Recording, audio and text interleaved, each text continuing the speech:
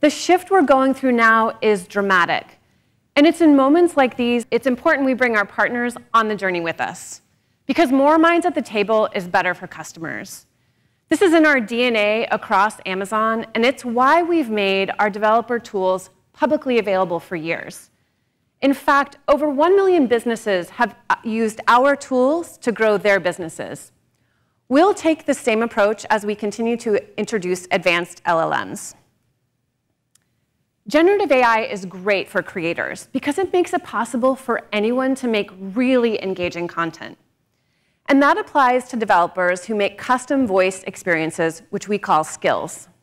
And customers love them. They've engaged with skills tens of billions of times in 2022. That's why we're thrilled to share new developer tools for building Alexa experiences. This includes a no-code solution where our LLM does the legwork of integrating the developer's content and APIs. One great example of this is Volley, a voice AI game developer that's using these tools to work on some new concepts, including single and multi-agent games.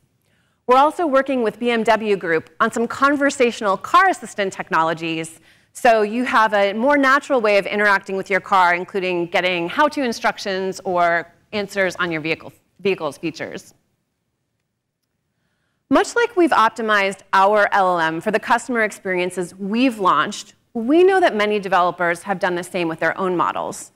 That's a big investment, and it's why developers will soon be able to integrate their custom-built, purpose-built LLMs with Alexa. A great example of this is Character AI.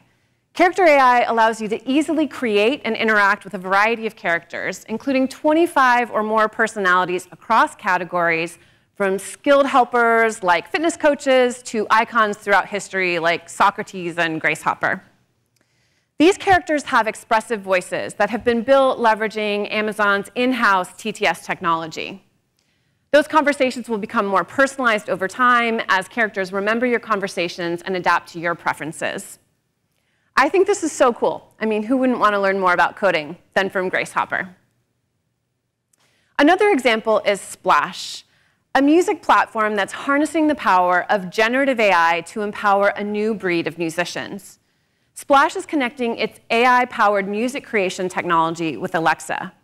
Customers will be able to create and personalize songs through voice, preview their song through the Splash app, modify it, add vocals, and extend the music for up to 2 minutes.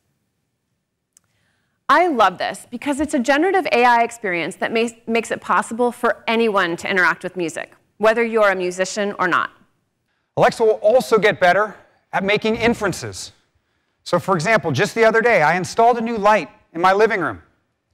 No one else in my house had any idea what I named that light. But now they can say, Alexa, turn on the new light in the living room, and it takes care of it for them. As Heather mentioned earlier, it's important we extend the benefits of our LLM to other device makers. With Dynamic Controller, developers now need to only describe the capabilities of their device. They don't need to try and predict what a customer is going to say and map that to their device's capability. So now when a customer says, Alexa, make my lights look spooky, the LLM is able to infer exactly what to do.